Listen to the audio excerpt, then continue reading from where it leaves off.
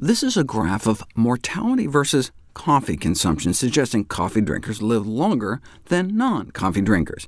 This may be because coffee may have beneficial effects on inflammation, lung function, insulin sensitivity, and depression. This may be in part because of a class of polyphenol phytonutrients found in coffee beans called chlorogenic acids, proven to have favorable effects with studies like these, where they just give it alone in pill form and can show beneficial effects, such as acute blood pressure lowering activity, dropping the top and bottom blood pressure numbers within hours of consumption.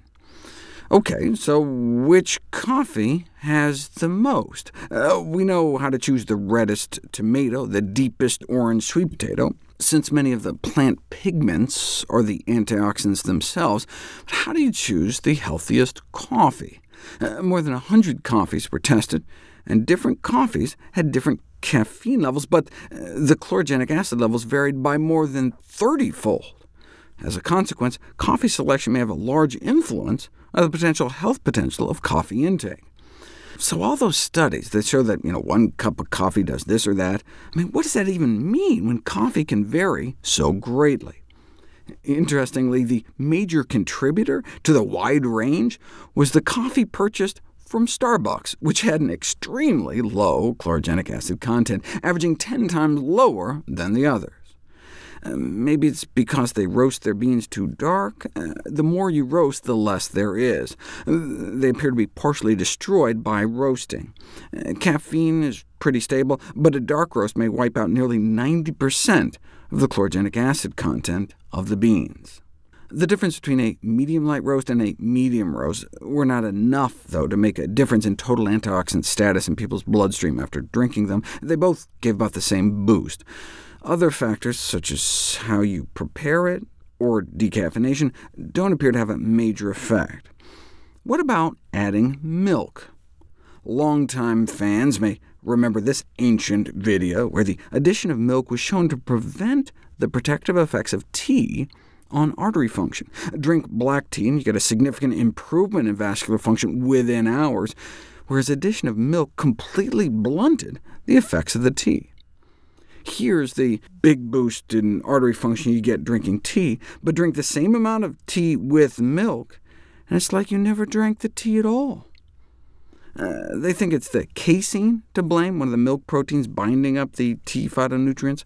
Bottom line, this finding, that the tea-induced improvement in vascular function is completely attenuated after addition of milk, may have broad implications on the mode of tea preparation and consumption. In other words, maybe we should not add milk to tea, or put cream on our berries. It appears to have the same effect on berry phytonutrients, or chocolate. Check this out. Eat milk chocolate, and nothing much happens to the antioxidant power of your bloodstream, but eat dark chocolate and get a nice spike within an hour of consumption. Yeah, but is that just because the milk in milk chocolate crowds out some of the antioxidant-rich cocoa? Milk chocolate may only be like 20% cocoa, whereas a good dark chocolate may be like 70% or more cocoa solids. No, it's not just that. Here's how much of this cocoa phytonutrient you get into your bloodstream eating dark chocolate compared to milk chocolate. But eat that same amount of dark chocolate with a glass of milk, and it blocks about half. OK, that's cocoa beans. What about coffee beans? When milk was added to the coffee in like a test tube, antioxidant activity decreased by more than half with just a splash of milk, and down like 95% in like latte or something with lots of milk. OK, but what happens in a test tube doesn't necessarily happen in a person. You don't know until you put it to the test. And indeed, over the course of a day, significantly fewer chlorogenic acids made it into people's bloodstream drinking coffee with milk compared to black, cutting absorption by more than half.